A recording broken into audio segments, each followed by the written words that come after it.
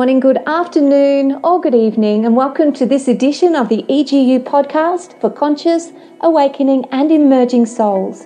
I am Michelle Reinhardt, coming to you to inspire and guide your unparalleled success in mindset, energy, business, and all things spiritual to help you thrive. Today I find myself in an incredible space, being hugely grateful for the ability to focus very deliberately on that which I do want and getting it. Now, coming from a space of niggly, consistent, habitual self-sabotage, enormous self-doubt and financial chaos, I promise you, I haven't always felt like this. Far from it. I've made my life's work suited to those that don't want to go through what I went through. I am an abundance activator. And what does that mean exactly?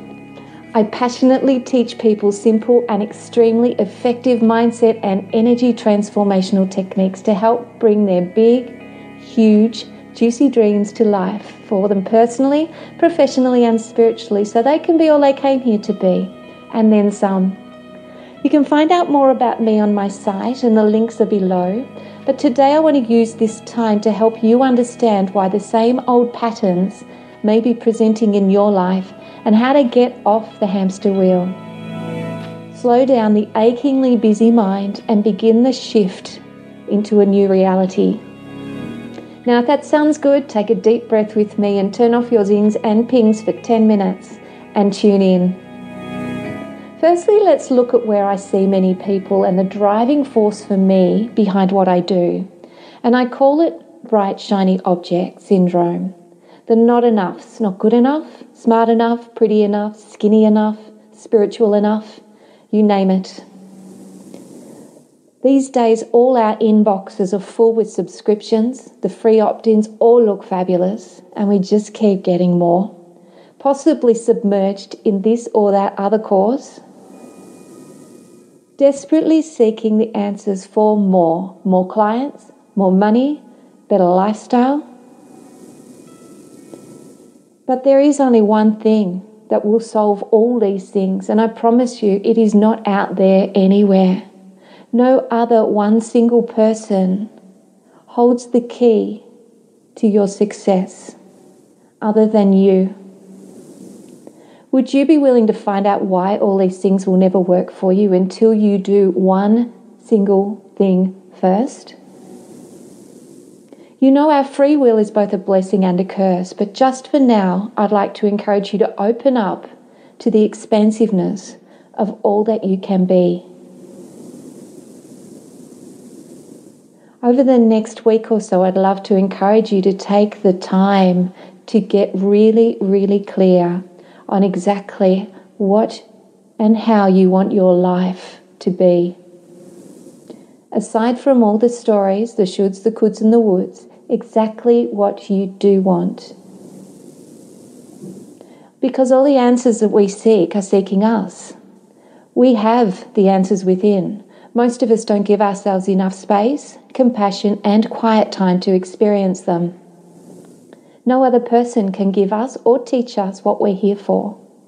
In inverted commas, talking marks, our purpose. When we commit to find out who we really are and why we're here, we allow the so-called limitations and blocks to loosen their hold on us. We give ourselves permission to shine. When we're ready to cut ourselves some slack, stop the blame and shame game, and loosen the ties that keep us small and get real with ourselves, then the journey begins. In my experience, those of us that fight the inevitable find it a much tougher journey.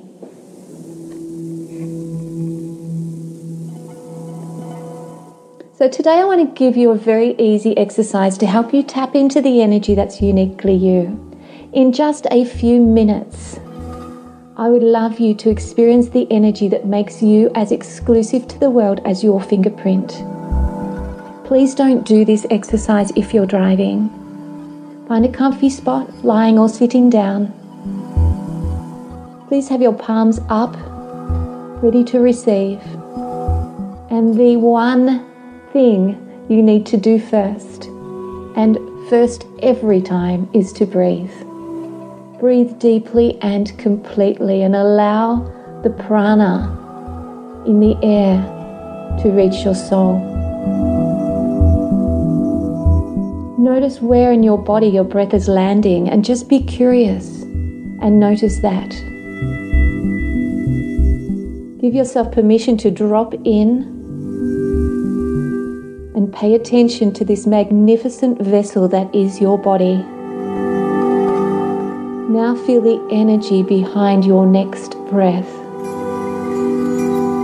In behind your nose, the prana, as you sit in this present moment observing your breath.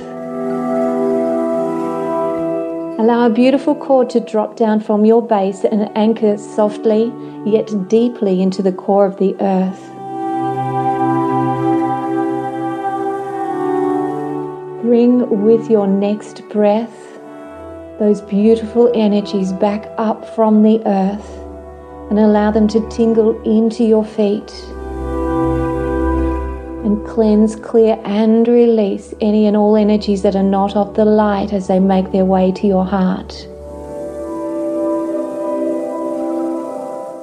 Noticing a beautiful bright beam of light down from the heavens, moving through the clouds and into your crown and softly weaving, so softly, into your heart and merging with the beautiful earth energy. Know and trust that you were breathed into life, and as effortlessly as you breathe to this day, you can choose to receive source energy in light, joy and peace. And as we exhale, we can automatically drop from our field anything that is not of the light. Allow it to be effortless. Breathing in,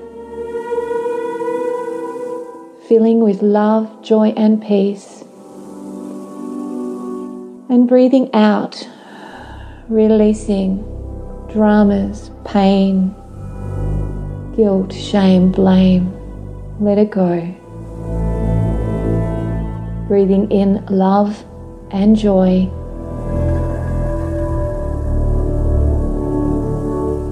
Breathing out stress and worries. Connecting in this way is as simple as A, B, C. Always be connected above and below in your center, your heart. From your heart, please ask that all your energies come back to you now.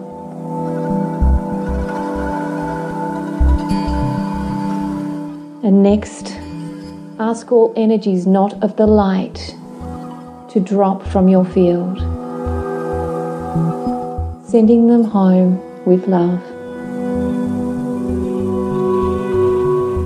I invite you to come into your highest vibration now.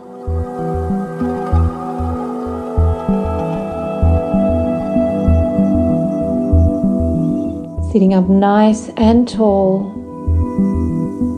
breathing into your core, feeling that prana, that vibrational energy that is you.